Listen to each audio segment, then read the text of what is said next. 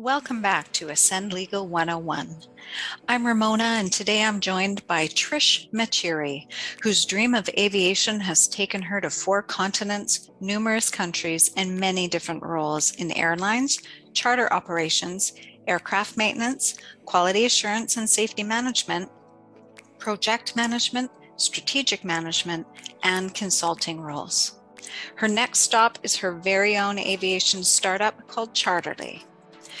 Charterly connects private jet owners to the growing number of private jet travelers. I can tell you, I'm just so happy and so thrilled that she's joined us today. She's a woman to watch, and in keeping with our April theme of speaking your truth, she has a lot to say, and she's found the courage to say it. Please help me welcome Trish Machiri. Trish has an extraordinary story, and I noticed her online on LinkedIn when I really noticed she was so visible and she had so much to say. And I'm just so thankful, Trish, that you are willing to spend this time with me and share with me and our audience today. So thank you. Thank you so much for having me, Ramona. It's an honor and a privilege to be here and to be able to tell and share my story. Thank you. So you have this amazing transformation, this amazing sort of dream that took you over 4 continents and sort of hit many different aspects of aviation. But I'd really like it if you could share with me sort of from the beginning. You know, how did the dream start? Where did it start? How did it progress? Right. So my story, I mentioned, I speak a lot about my grandmother's house was in the flight path, was on the flight path, and often when we were playing outside, the planes would fly above us. And I didn't know anyone who'd flown on a plane, and I always wanted to fly on a plane. And it was our culture and custom as children when the jets flew across that we would jump in the air and we would wave and we would be shouting Dagan, Dagan. Everybody, like all the kids on the street, would be doing that. And so that was my earliest memory of planes and flying. I just knew that there were machines that flew people from place to place. I had relatives who lived abroad, so I knew, yeah, so those people get to fly on planes. So I found that very interesting, and my interest in aviation actually stemmed from there. Now, when I look back, my interest was actually in travel. But because of my limited knowledge, I thought I needed to work for an airline in order to get to travel. So that's how I started thinking about getting into aviation. And then the most obvious thing was if you were flying the plane, then you would get to travel with the plane. So initially, I wanted to be a pilot. My grandmother, who was a very big part of my growing up, my upbringing, she would say to me like, I wouldn't be able to sleep at night if I knew you were flying. What if something happened and you were on the plane? And so she's like, no, choose another profession. And my uncle was like, what about maintenance? So since you're technically minded, you'd still be working on planes in the industry. And so that was my first introduction to aircraft maintenance. I just knew the planes were there and I knew that pilots flew them. I didn't know about how they were maintained or that there was all these support people around them. So that was my first kind of introduction into the business. And then the next thing was, so how do I get there? So yeah, I just had no idea I knew I had this dream. I didn't know how to get there. And it was, I remember speaking with my mom after I finished my A levels, and she said to me, so how are you going to do this? So I said, I don't know. And she said, can't you think of something that's a little bit more reasonable? And my mom works in HR, and which is very funny because she had no idea how to get me there either. So I knew she wanted to help me, but she had no idea how to help me. So just one random day, I saw an advert in the newspaper. our local airline was recruiting aircraft apprentices. And when I looked at that advert, I knew it was for me. Mm. And one thing led to another. And up until this day, I'm surprised that I made it in because it was such a random stroke of luck that I saw the advert. I happened to see the newspaper. I happened to see that advert. And then through all the hundreds of people who applied, I was, recruited into the process. So I'm really grateful for that experience. And that was the foundation of my experience in aviation. So I started off as an aircraft mechanic and I worked for the national airline. I then moved to the United Kingdom. I moved to do my license. I was looking for greener pastures. So I figured we had one airline in my country, and I knew there was like no place for me to grow. So I knew the only way was to leave the country. So that's what I did. And yeah, so then after that, I studied for a master's degree. So I figured early on that I did like planes, but I didn't really want to be fixing planes all my life. So I thought the best thing to do was to kind of broaden my knowledge. So I did a air transport management master's at City University.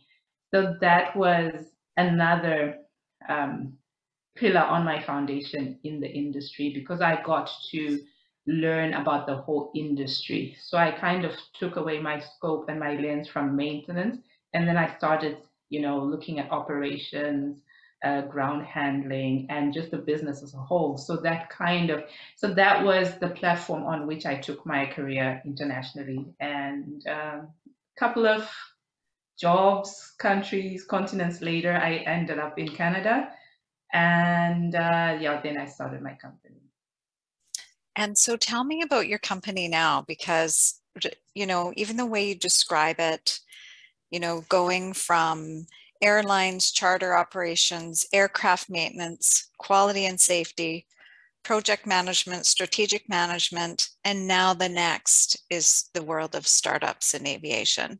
So it's really exciting. Yes, it's yeah, I think yeah, I'm always amazed because I think it looks like my career was kind of well structured and kind of well thought of, but a lot of the things happen by accident. Right. So I was working for a charter operator in Toronto, and I was actually like in the electronic compartment. And so now I'm like in my 40s, and I'm not as agile and as I can't jump and down up and down steps like I used to. So I really struggled getting into this bay and coming out. So I was sitting in the bay, and I was wondering how am I going to come out, and so I was like, how long am I going to do this for? Like I'm in my 40s. Am I going to keep on scrunching myself out in little bays? And, I enjoy it, but yeah. So I was seated there and then I was just looking in the hangar and I was like, but all these aircraft are just seated here. They're all parked here and they fly very few times. They, for the most part, they're in the hangar all the time. And I was like, oh, what if I was able to connect people who want to fly to these aircraft that are parked here a lot? So that's how my idea started. So the basis of my idea was to get a lot of utilization from the jets, from the planes, to get them flying because planes like to fly just like fish like to swim in the water. If you take them out of the water, they don't thrive. So it's the same thing with jets, but people kind of, how we are with things, we kind of like to put them aside and watch them, and but jets wants Keep to be everything used. safe. Keep everything safe, keep it nice and shiny, don't just polish it and wash it and don't use it a lot. But jets like to fly, so the more that you use a plane, the better that it performs. So you save money, you can make money by chartering the plane. And so it made a lot of sense. And so I thought about it and I would talk to my industry colleagues about it. And everybody was kind of like, yeah, that sounds like a good idea. But I just moved to Canada and I think I was like 2 years in my newcomer journey. And I was like, but I'm new and I'm a Black woman and I don't know anyone here. And how can I make this happen? And this is I always liked Richard Branson's quote that if you are a billionaire, the best way to become a millionaire is to start an airline. So I had Right. no intention of starting an aviation business because I know how it works. So, but this seemed kind of like it looked like it could work, and it didn't involve billions or millions of dollars of startup capital. So that's how I started, and I was fortunate. I lived near York University, and I was mentored at York University, and they helped to bring my idea to birth. So, What a great, and so Charterly is the name of your company, yes. and you connect private jet owners to people who want to basically charter a jet. That's really Yes. exciting.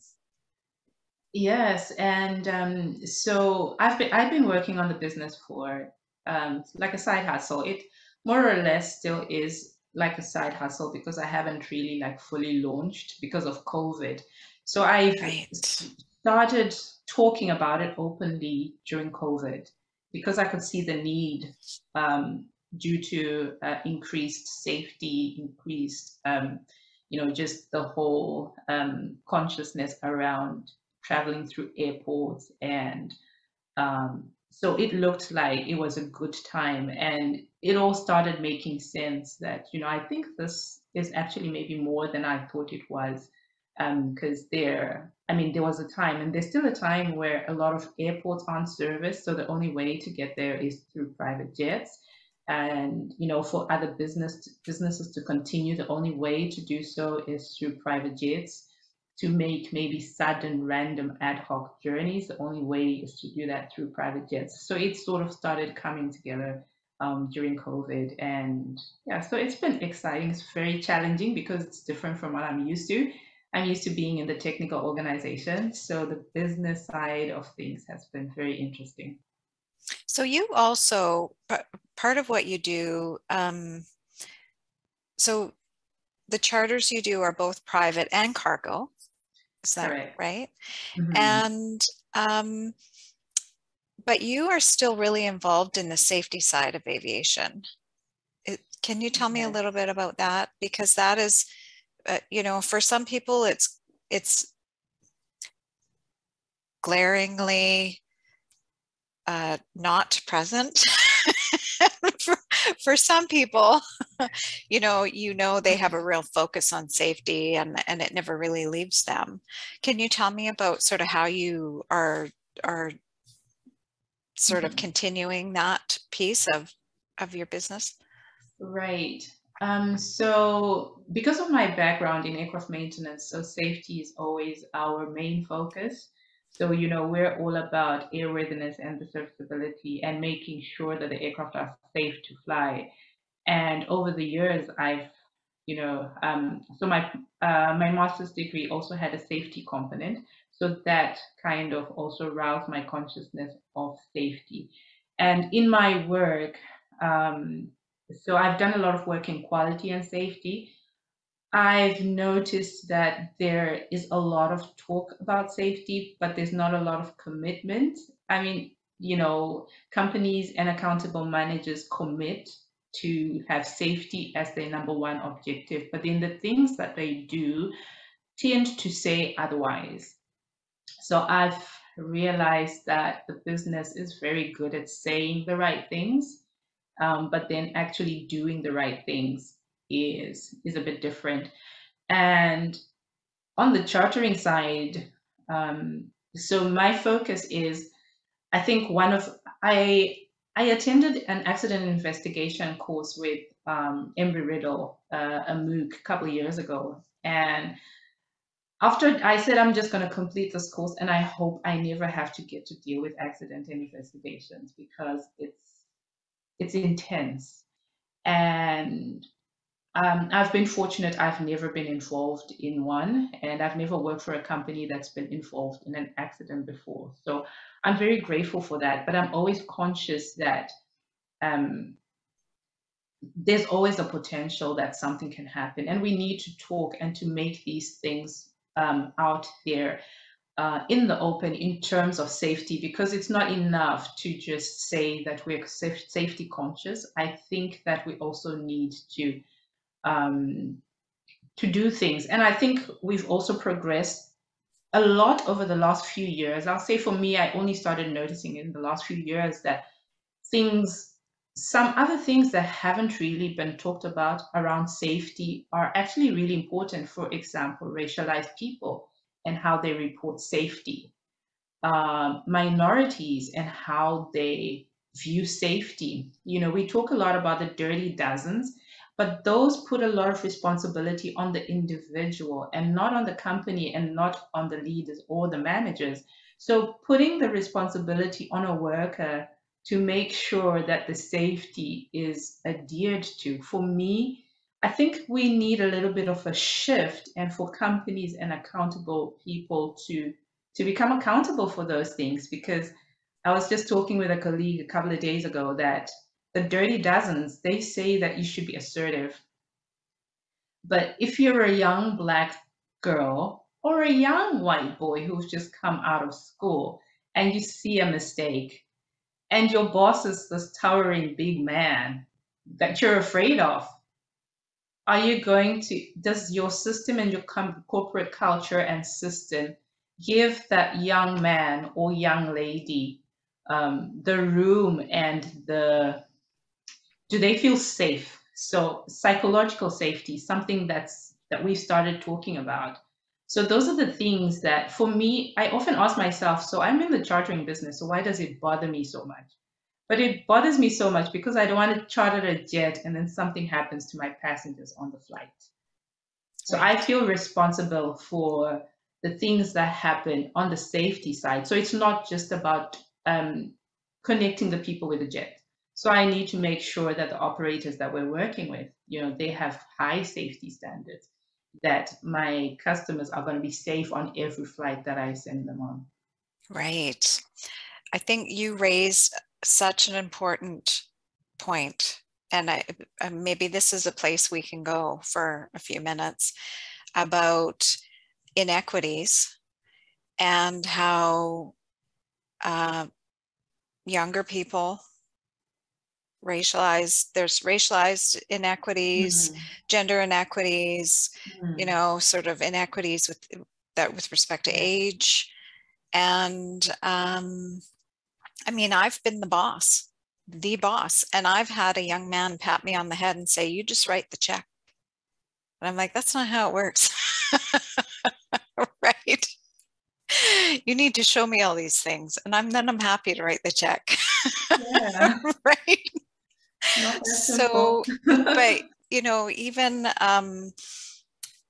uh, so a lot of that is where sort of you caught my attention, because what happens, I think, to a lot of us who are generally, and I'm making a whole bunch of general statements here, and Mm, none of it is gonna, hopefully yeah. we'll get a lot of comments because I'd like to start this conversation. But generally, if you're from a group that's less advantaged, or you know, you don't fit the profile of the winner, Mm, right? The white yes. man of a certain generation, right? All that kind of stuff. Mm, So if you don't fit that profile, I think sometimes your voice falls on deaf ears. But what I'm noticing about you speaking your truth, always from a perspective of safety and equality, and um, you just you're just not afraid to say those things, and that is so refreshing. I mean, it's difficult to find people who are truly sitting in their power. I mean, you don't have a big, like, I'm a come out swinging kind of person, and you yeah. you do not have that sort of, I guess, threatening way Oh, about you. I mean, you're discussing mm, these issues in a really calm mm, way. yeah. Can you tell me about the process of finding your voice and then finding a place to speak it and speak your truth? And Yes, so I think I'm referring to accidents a lot. So I am generally a very quiet person, very mild, mind my own business, stick to my lane. That's what I've done throughout my whole career, and you know that's how you survive. But that's just really who I am. So I'm a person who just likes to mind my own business. So I don't generally do social media. If you go onto my Facebook, you will find maybe 2 or 3 posts. If I do post something, I'll delete it after a couple of hours. So that's who I am. I don't take pictures. I'm not, that's not my personality. And when I started Charterly, I figured I sort of need to be out there, but it's not my personality. So how am I going to manage the situation? But I listened to a lot of Gary Vee when the pandemic started, and he always used to talk about use your voice and speak your truth and find your message. So he kind of got me thinking that it was okay to speak about things. And then we went through the racialized things going on in the US, and people were talking a lot. I read a lot of those conversations and did not really participate. Yeah, I that's not my style, so I wouldn't participate. I wouldn't talk about things that's kind of controversial.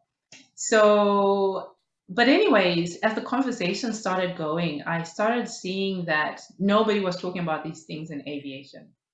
And I remember um, Googling and searching on Twitter to see aviation companies or aviation people who were talking with an aviation lens about the things that were going on. And I couldn't find anyone who was speaking about those things. So that started bothering me, that we were sort of like tone deaf in the industry. Like lots of things were going on around us, and we just acted like everything was okay. And so last year, I decided to celebrate Black History Month by posting about the pioneers of aviation.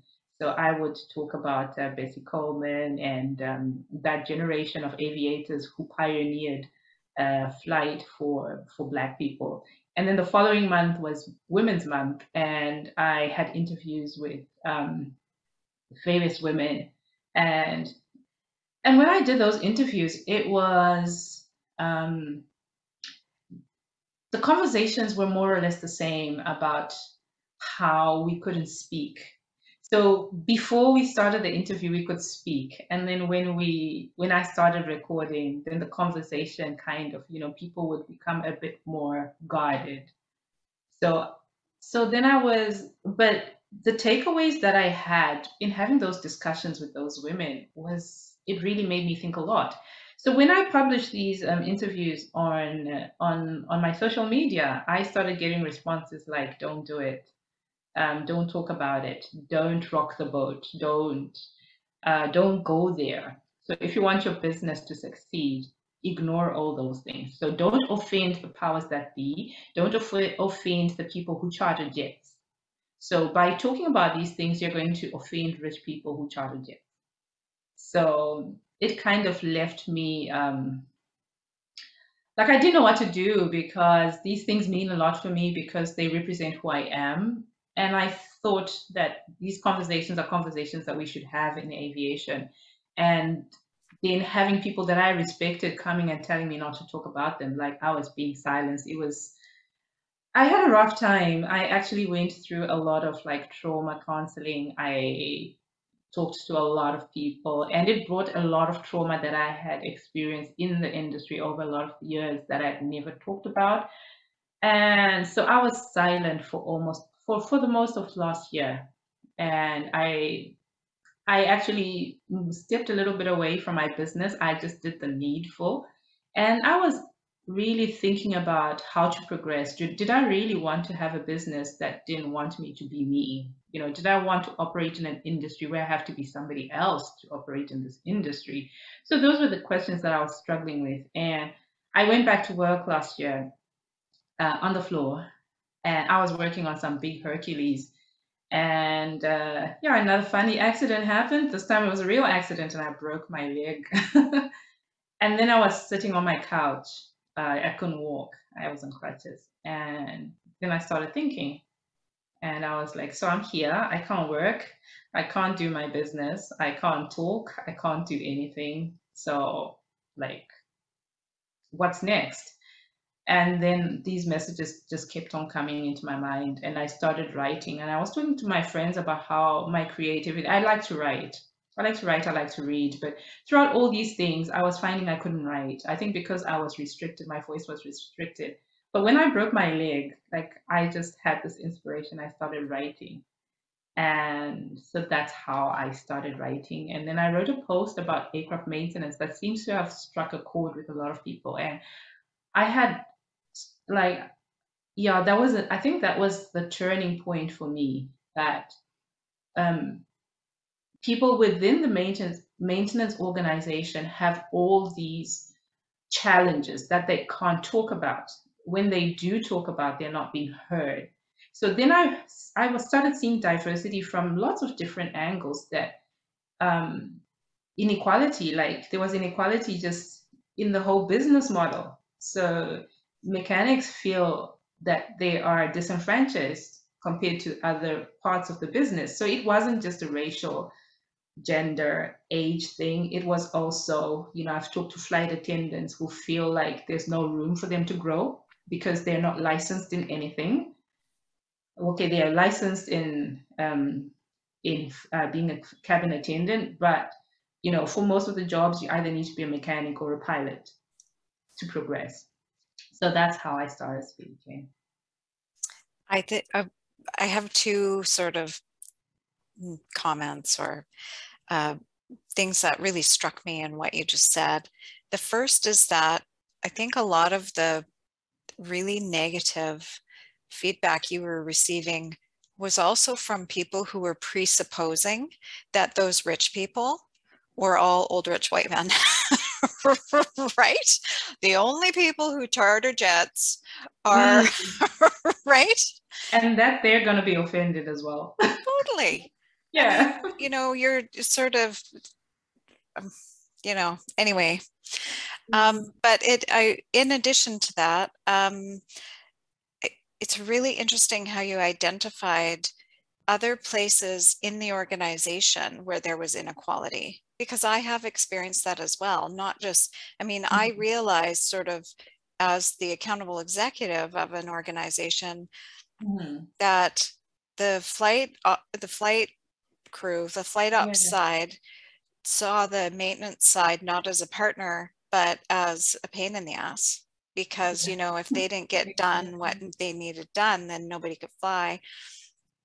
And the maintenance department thought the pilots were all pretty boys who needed to like stop complaining. And do you know what I mean? Like there was this sort of, you nailed it. yeah. So and it there was no, and I didn't understand. I didn't understand the disconnect until later on. Somebody was sort of complaining to me about something, and I was like, yeah, but you don't understand. If the maintenance department isn't working and isn't,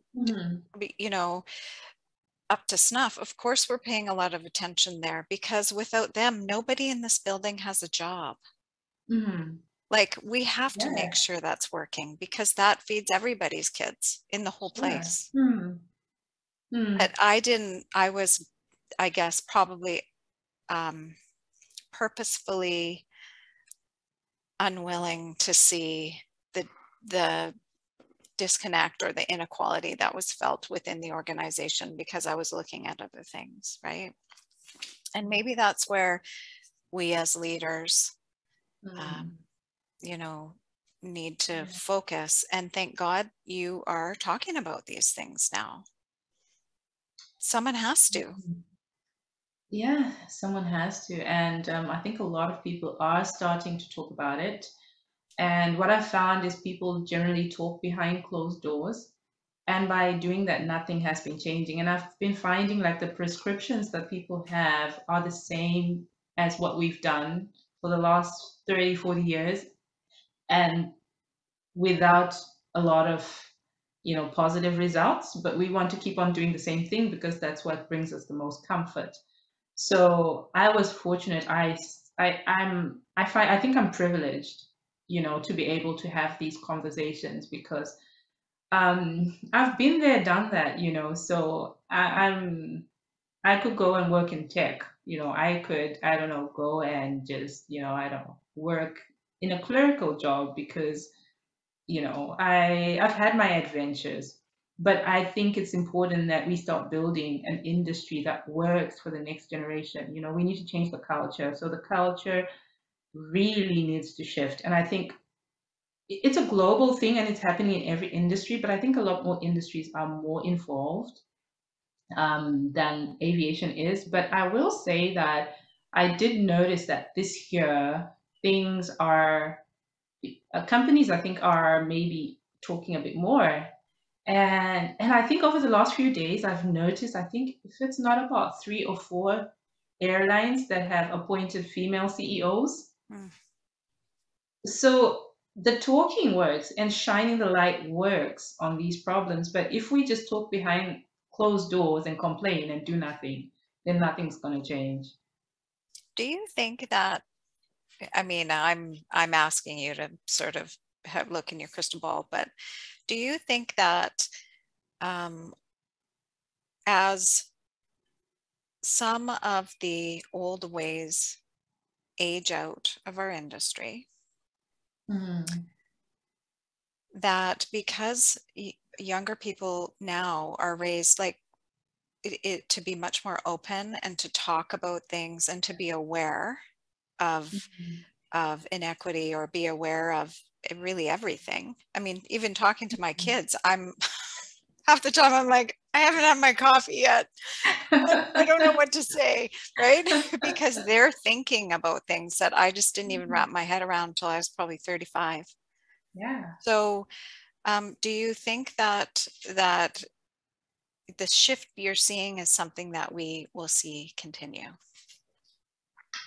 Yes, so I'm hoping. So I'm not sure what we're seeing, whether it's real or not, or whether it's Mhm. just a smoke screen. Right. So if it's real, then I think we're onto something good.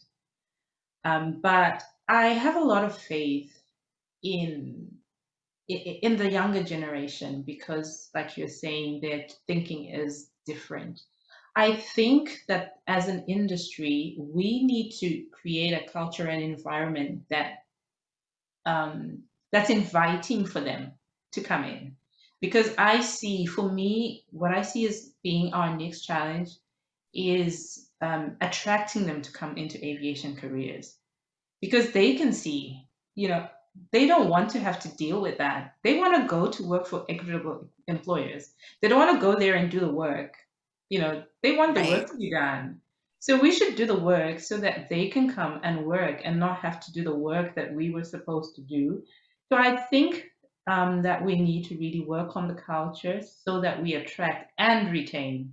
So I think there's a lot of focus on attracting pilot training and stuff like that, but we're not changing the culture. So why aren't we attracting people?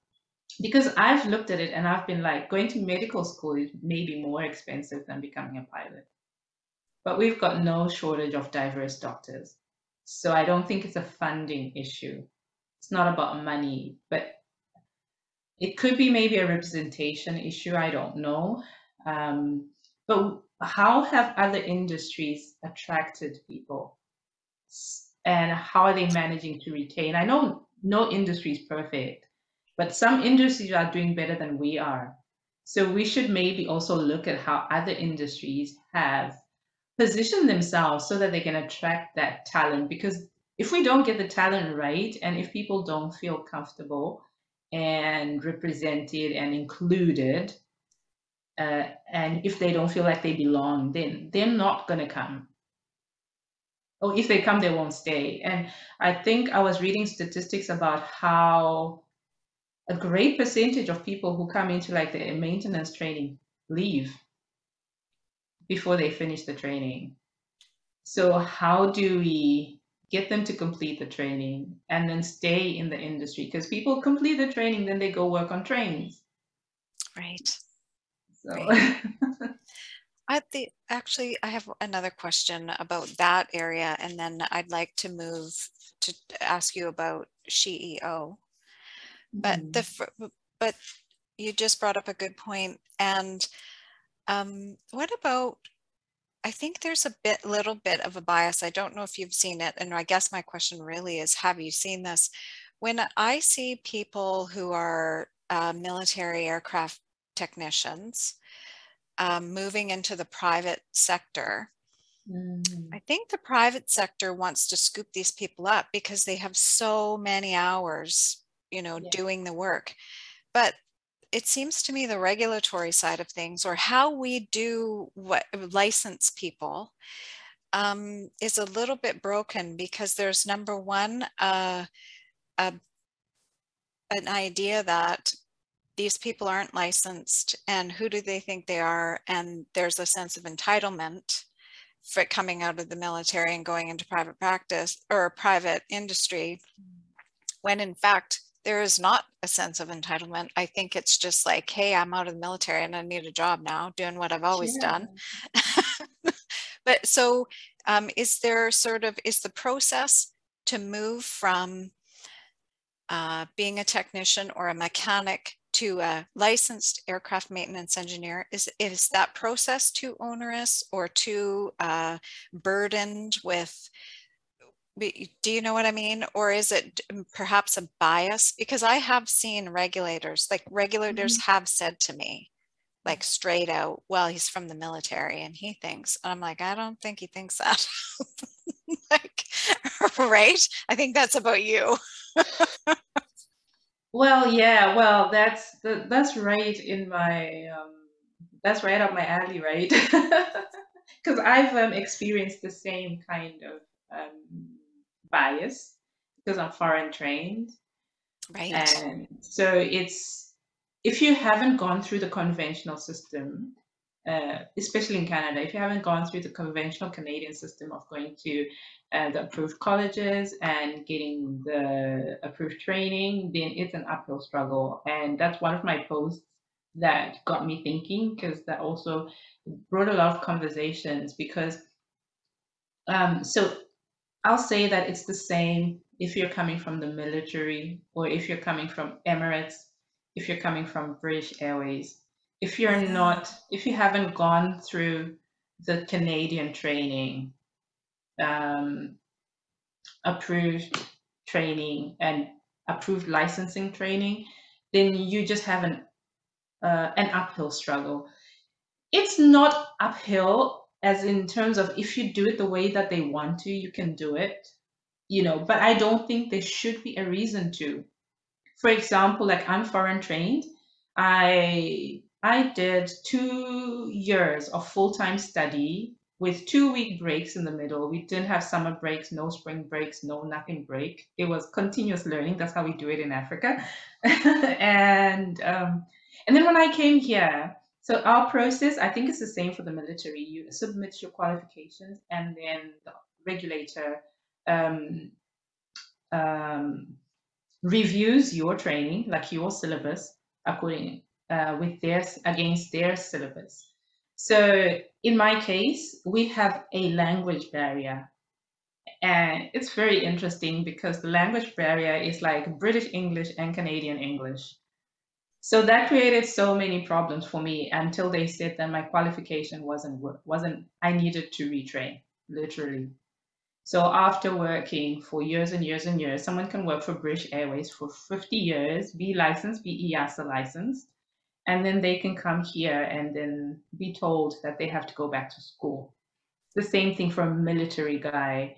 They've been working for 30 years and they come out of the military very experienced, but they have to retrain. But what's really interesting, but maybe I won't go through this, but maybe I should. Because it's really funny. I don't understand. I'm a newcomer, so forgive me. I'm not being rude or anything. There's some Canadian things are very interesting, and some the nuances are very interesting. So I did this 2 year Because program. I'm Canadian, I'm interested to know what the differences are.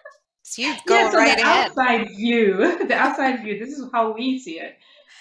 So my training, I think, was like, I don't remember what the number of hours are required by Transport Canada for the training, but my hours were almost double the training. But when I submitted my qualifications, they said it wasn't good enough. So I had some areas with differences that I think would have been fair to just say, okay, Trish, take this course or, take this exam or something like that. But they said I should do it all over again. So there's a course. I like this course because it's given me the opportunity to get licensed in Canada. But I did this course in 1 month.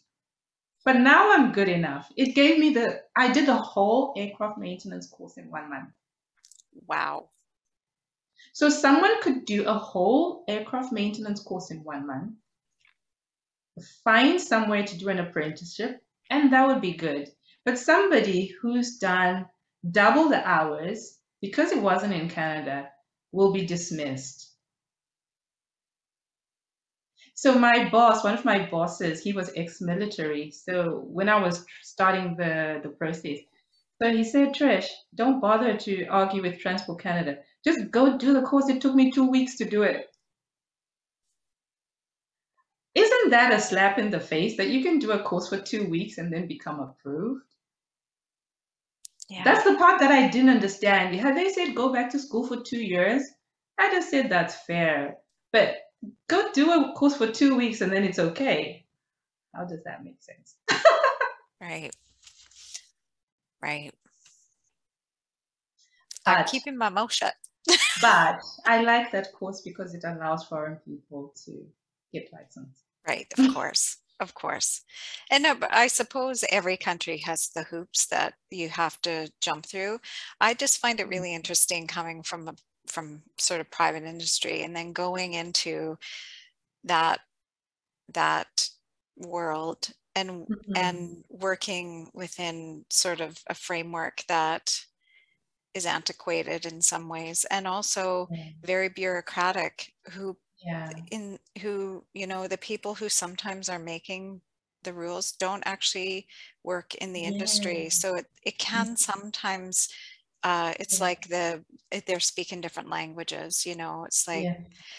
And I Mhm. have a friend who is a regulator, but he's a just a excellent person and great pilot, and he said to Mhm. me, well, sometimes people don't listen until there's a gaping hole in the ground with smoke coming out of it, but you never Yeah. want it to get there, No, right? you don't. And And yeah, you don't. And I think, with the crisis that's looming, and I think it's the same thing for pilots as well, for foreign trained pilots. So there's a looming shortage coming. And right now there is a competition for skilled people. So Canada is becoming very uncompetitive because of these barriers to entry. So with a lot of countries, you can start the processing and the licensing process and do the test before you arrive. And there's no need to retrain. You just write the exams and then you're good to go. So some of these barriers in the long term, I believe that Transport Canada is working on it. Um, but these are things that we really need to look so that, we've got great talent who've worked with international experience. We should embrace these people because they bring more to the Canadian environment. And, and people are not only looking at coming to Canada. So for the EASA license, in the UAE, you can get the EASA license while you're there. So some licenses allow you to do it even in your home country. Whereas in Canada, you literally have to be here and then you have to jump all sorts of hoops. So I think to remain competitive, these are things and that's the inclusivity part of it as well. So yeah, so you're right. So the military is another area that's, yeah, not included a lot. mhm, perhaps it's just all outsiders, which is Maybe. interesting Yeah. because the one of the things that I love about aviation is in my experience is that once you're in, and it's so, I Global mean, business. and we really embrace our people and are protective of them. Mhm. And that, I loved being embraced by a community Mhm. and connecting with everybody seems open to Yeah. connect, Yeah. but Yeah. It's I think we're on the right path in Canada. but it's just growing pains. I think maybe there hasn't been a need before to really look at these things, Yes. so Mm-hmm. maybe there wasn't a lot of aircraft mechanics coming, because I think maybe when the pipeline increases, then things will change also, when a lot of people start interacting with the Canadian system, then Transport Canada has got no choice but to change. So I think that things are on the right path, and yeah, it's just interesting. It The really is. differences, yeah. It really is. Well, I don't want to take up a ton of your time, but I'm so grateful to you for taking the time to talk to me. And I know, it can be a bit disconcerting when somebody out of the blue is in touch with you, but I do have to say it was just so inspiring to me to sort of read what you're putting out into the world and watching people interact with that. And it not always in a positive way, but even the way you Mhm. were sort of handling those kind of Mhm. comments or that discussion was really inspiring to me. And you're the real deal. Like I have to say, like, I'm turning 51 this month. I'm going to say it every chance I get. It's my birthday month. It's my birthday Oh, is month. Yeah. it? so so my birthday month. Happy um birthday. so I'm turning 51, and I'm sort of in this sort of funny stuck in between generation X, where Mhm. um we have these real pioneers on one side of us, certainly the women around me, who came before me, real pioneers, real sort of having Mhm. to do work. And this, I mean, I can't wait. Actually, later in the month, I'm going to talk to a couple of my friends who are retired judges, and the stories they have are ridiculous to me. And they would be ridiculous to you. But it's just, the difference in generations. Yeah. And then there's me, and I sort of feel like I still got to like knock the doors down, and I have Hmm. to be sort of tough. Like there's this Yeah. sort of real delicate balance between toughness and Mhm. having to be a hard line about things and trying to still Mhm. find my Yeah. feminine sort of nature. And then there's your generation where you talk about stuff. I find women in their 40s just are so cool to me. I am just the things that you are not afraid to talk about is Yeah. mind blowing.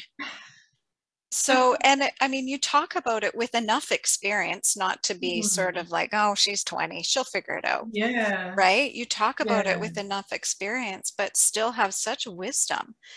And you're just a living example of someone who has stepped into that sort of into yourself, and you've gotten brave enough to speak your truth. And I really appreciate your time. You're really doing it. In my house, we would say you're really and Oh. truly doing it. So thank you. Thank you. It's such an honor and privilege, and so grateful for the work that you do, and for the platform to be able to share the story. And I share so that other people can have the bravery. I know not everybody has the can share and talk openly, but for those who can, I say, step into it and do it, like you guys say. Yes. Yes, Now, and where can we find you? I'm sorry to interrupt. no problem. So you can find me. I'm on all socials. Trish Machiri on LinkedIn. Yeah, LinkedIn's probably the best place, and yeah, I think LinkedIn is probably the best place. I am on Instagram and Facebook as well. And yeah, if anyone needs my email, I can give it via email, LinkedIn. Okay. Okay. And Yeah. I found you through LinkedIn. I saw you were really visible to me on LinkedIn, and d- that's a good spot too, because the level of conversation is up leveled. I find anyway, you don't get a lot of nonsense conversation on LinkedIn, or I don't see it anyway. Mhm. What? Yeah, it's a great place, and I think we need these kind of conversations. And thank you so much for the work that you're doing, and I really appreciate it. Thank you.